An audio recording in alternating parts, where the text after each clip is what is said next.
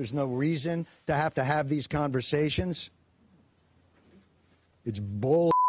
You know it, and I know it. Shaking mad while standing amongst 9/11 victims, Jon Stewart implored lawmakers to fix the 9/11 Victims Compensation Fund once and for all by extending it for 70 years and giving it an uncapped budget. This is your opportunity to write a final chapter for these men and women who fought for 18 years. They fought when nobody believed they were sick.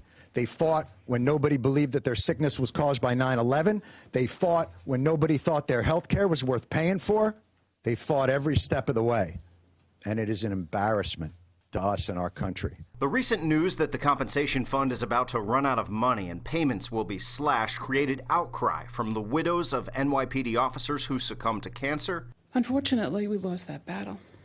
And my husband died waiting for the VCF.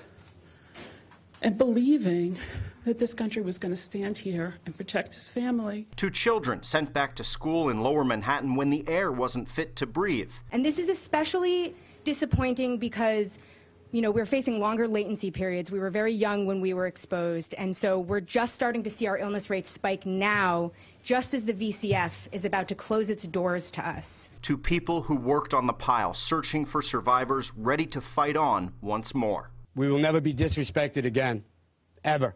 You're either with us or you're against us.